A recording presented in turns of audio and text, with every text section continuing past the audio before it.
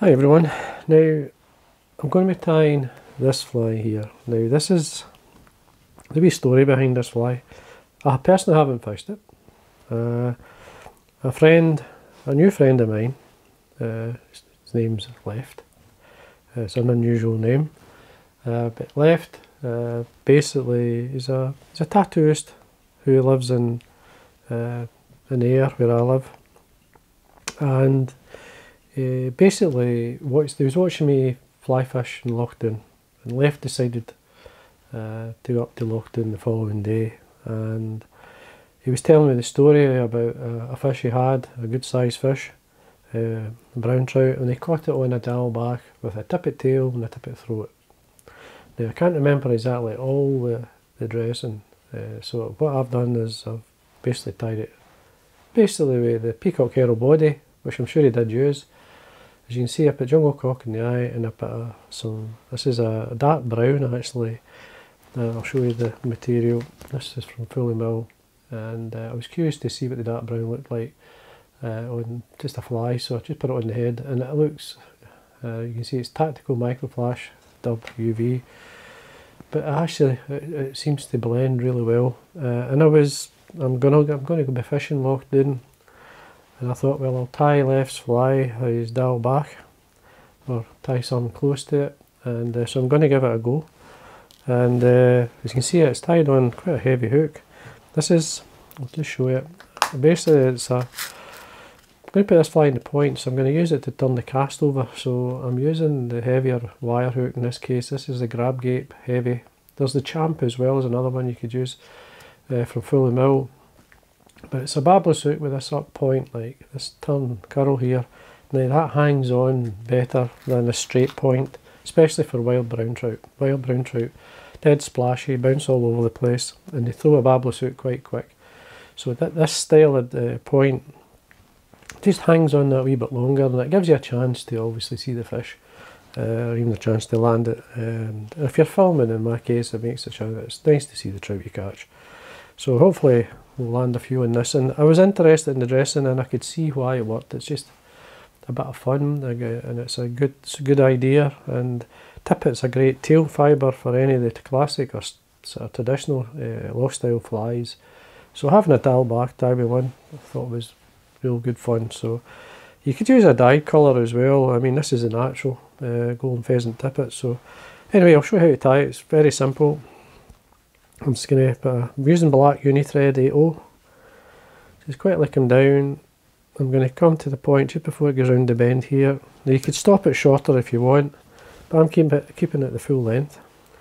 So I want some tail fibres, so basically what I do is I hold the tips, come in with the points of the scissors and take out the fibre I need. And this here, I'm looking for a length, around about the body length or so. Tie it onto that black area, the second bar. A couple of turns or so, just to make sure it's not going to move. That's fine. Now I'm actually just using a fine copper wire. This is like a UTC extra small or a small, just to protect the Peacock Herl. Now I'm using Vineyards. This is just strung, dyed black Peacock Herl. It's not the best Herl in the world, but it does the job. It's perfect. You want 3 or 4 strands, just lining up the tips. Just catch it on. It's a very beetle-like pattern, this, and I can see it working a treat for wild brown trout, as well as the rainbows. It will certainly work. Now stop it round about 2 to 3 mil from the eye. Then I'm going to bring the Peacock Herl towards myself, and then wind up. Get to this point, and then what I want to do is come over it. Because I'm winding towards myself and against the way I wind the thread, you've got to basically come over the Peacock Herl with a turn, and I turn on the hook to lock that in. Do the same again. Now the main reason for doing that is the Herl is the weakest fibre. The rib is going to protect and hold the peacock. So then we just rib the body, you're looking around about 5 turns or so, and then catch it in. Nice and tight. Keep hold of the thread, and then you can bend and break away. Again, wax your thread. So we're back to the tippet. We basically want to repeat ourselves. We just hold the tips. I'm going to put a throat on, the same amount of material. Then just offer that under. Now that there, you can do the same length as the tail just to balance it. Just all I do is pinch, bring it underneath the hook, pinch the thread, come up 2 or 3 turns, and that's you get your throat, and you can spread it a wee bit. And then trim away.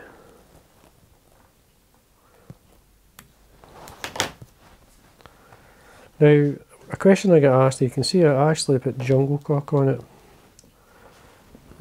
Just a split jungle cock eye.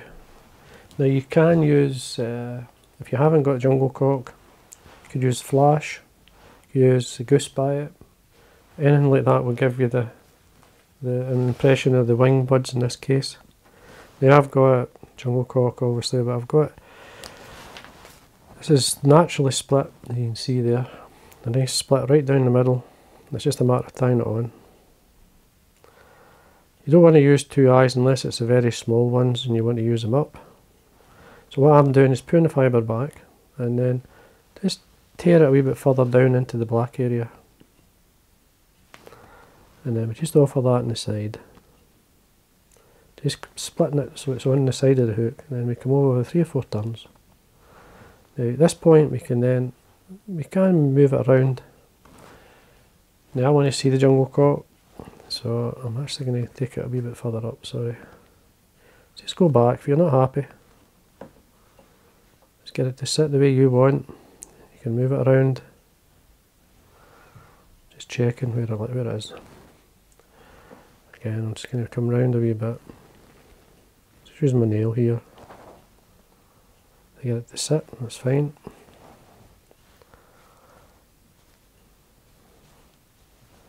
That's good. Then once you do that, you head towards the eye and then fold it back. Then we come up, and then I usually just break it off.